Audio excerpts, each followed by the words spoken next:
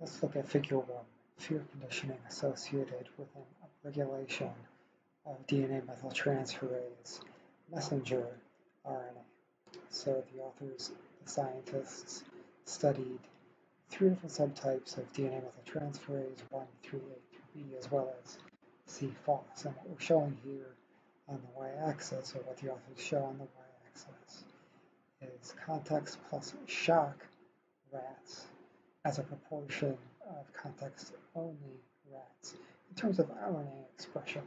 So how much more RNA expression are the shocked animals expressing? These are ones that have fear versus the animals that are context-only, or the animals that do not have fear.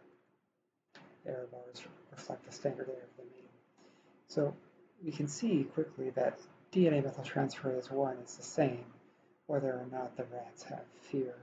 And the other methyltransferases in C-FOS, these are statistically significant to be expressed more highly in the animals that have fear. So let's see what the authors have to say in the results section about what these DNA methyltransferases are.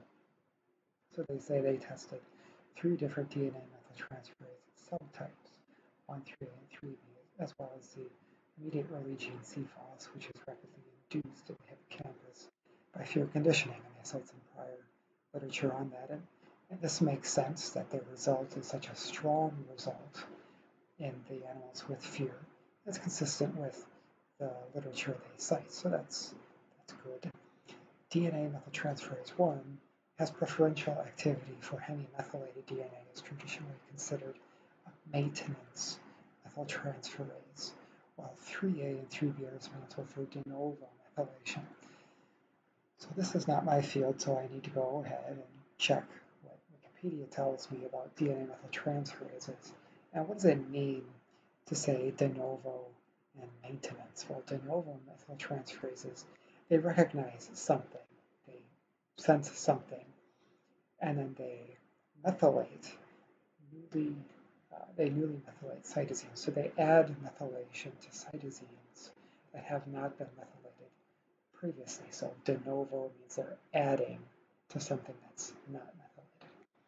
In contrast, the maintenance methyltransferases are adding methylation to DNA when one strand is already methylated. So as these methyl groups fall off the DNA, the maintenance methyltransferases add that methyl back, so to speak, to maintain the methylation throughout a lifespan of an organism.